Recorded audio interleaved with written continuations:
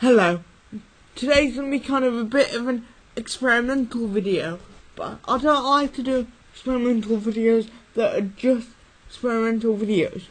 I like to make tutorials out of them as well, so they're actually useful to people who are viewing them.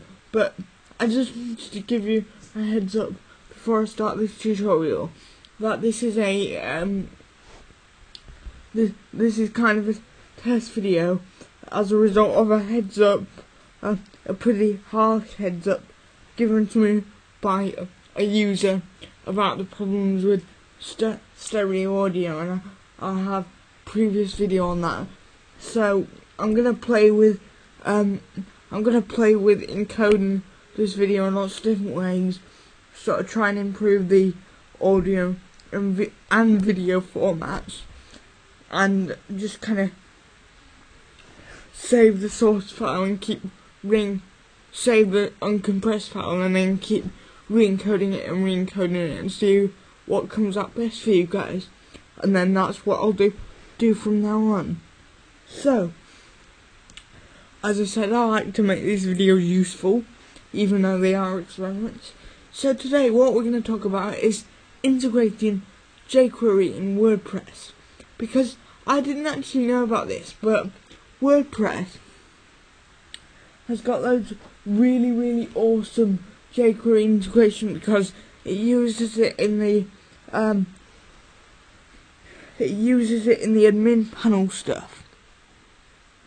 You might have noticed in one of my previous videos that was recent at the time of this recording, I actually slapped it up yesterday, that I was using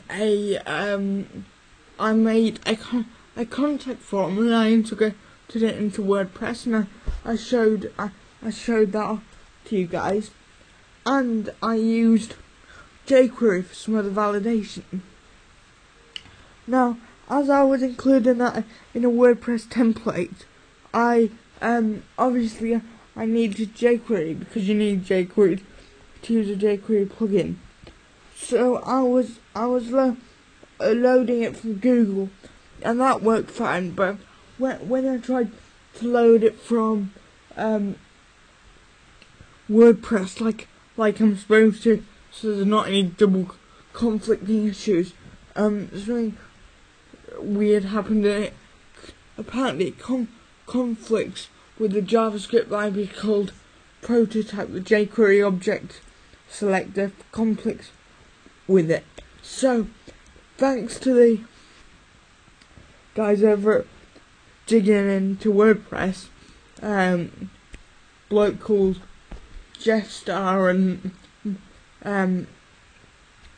someone who I've talked about before, Chris Coyer, they're writing a book about WordPress, and the supporting site for it, diggingintowordpress.com, had a tip, and it couldn't have come at a better time.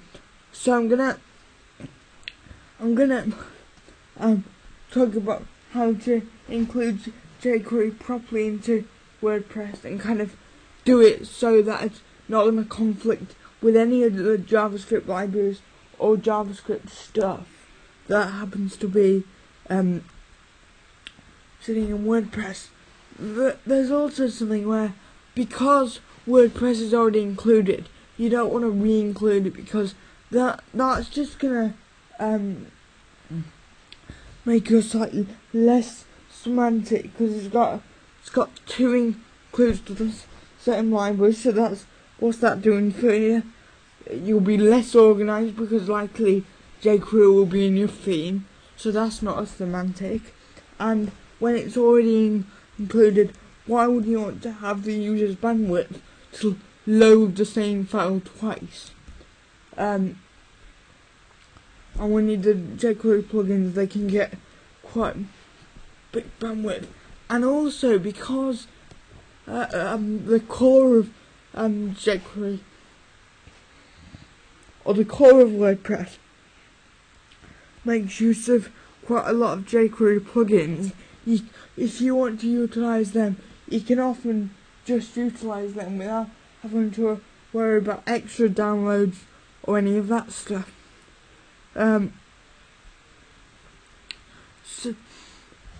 So I think we should dive in to look at some of this stuff. We're going to open up Coda, and there's all the place where I've written my custom JavaScript. You can notice some different things right away. After the jQuery object selector, it's got J in front of the dollar sign. This is because the dollar sign on its own can conflict with the prototype JavaScript library, which is also included in WordPress. So what I've done the fix for that is, and thanks to the guys over at Digging into WordPress, is you create a variable which you want to be your new object selector, and this is outside of any jQuery, so I just put $J, so that's our new object selector. And then the syntax for that is JQuery, and what you basically do is put it in a no conflict mode. You run the no conflict function, and basically every time you use that object selector, that $J instead of just a $, that makes sure it won't conflict with anything else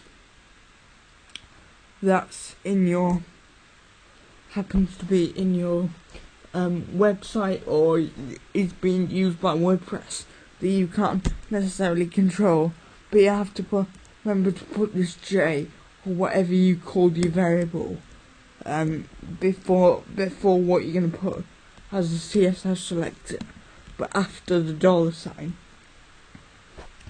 So that was really instrumental in making sure that WordPress was in no conflict mode, and that's probably the biggest and most important tip I've got for you in this video. But the next part was just, as soon as I heard that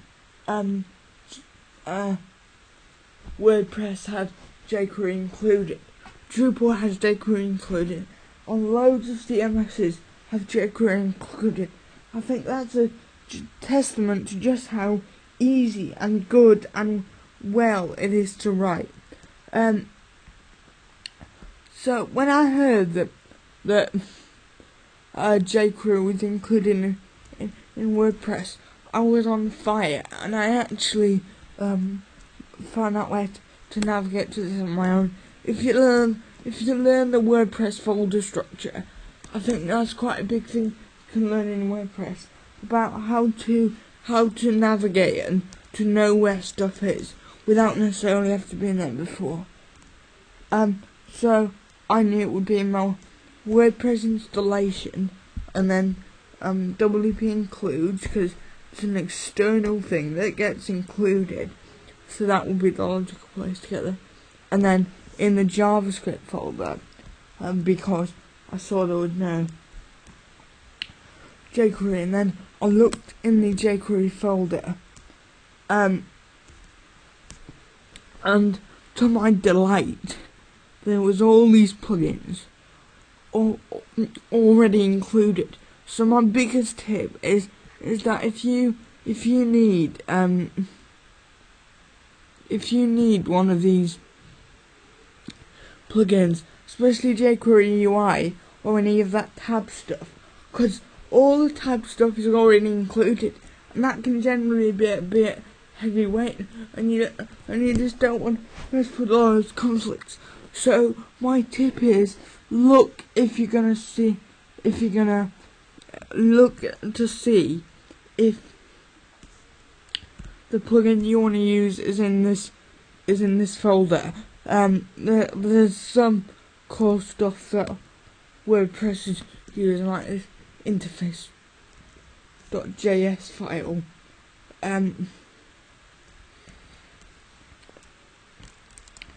But it's just a really solid place to look to start off with if you need to include anything. And there's that. you notice it has the JQuery form plugin, which I was going to use, but then I didn't, because the way I set up my form, if you go check out the other video, I didn't end up doing Ajax submissions. But if I had done, I'd use the JQuery form plugin, and that's already included in WordPress. And there's just loads of stuff that's already included in WordPress when it comes to JQuery, so it makes it really kind of easy to do. The last thing I think we should take a butcher's at is how I included these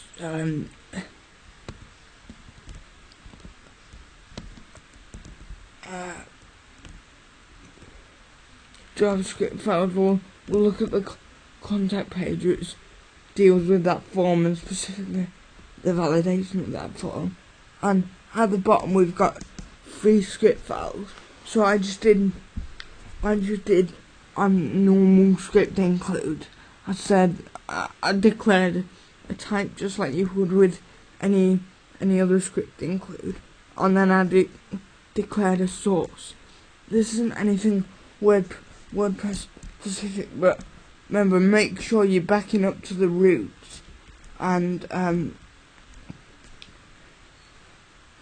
getting your jQuery. Now, I noticed that I didn't put these plugins in the header.php file, nor did I put them in the footer.php file, so they don't get included on every page. These plugins, because I only needed them for this specific purpose, only get included, and that file only gets included on the page template, page-contact, and they get included at the bottom of the page, so that the page isn't dependent on these plugins in order for it to load.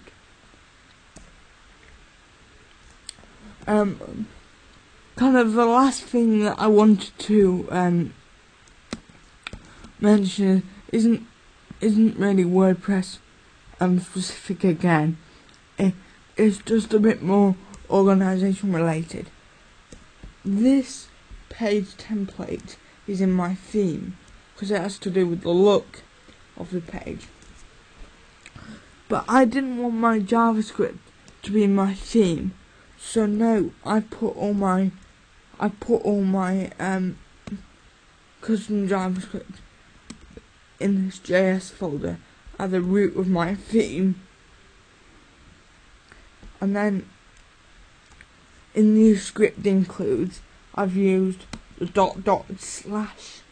/ method that's consistent across file systems to back up to the root, go to the JS folder and get the thing. So that's just kind of an organization tool. Anywhere on a web page, the / method will generally back you up to the root. So that's kind of useful there. Another cool thing to note is that, and this is kind of specific to my server, but I think it's worth mentioning, the actual root of my server isn't where all my files are stored. My file, and this is quite a common thing, my files are stored in the public HTML folder, but this contains a bunch of statistical and other stuff to do with permissions for my cPanel. But as I only really have permissions to access the HTML folder, and that's the web root, although that / method generally backs up to the absolute root, I'm quite lucky that it backs up to the public HTML folder. So from there, I don't have to say /public HTML. I only have to go to the folder that I need to go to. So that's just a little good thing there. So, thanks for watching this video, and I hope you got something out of it.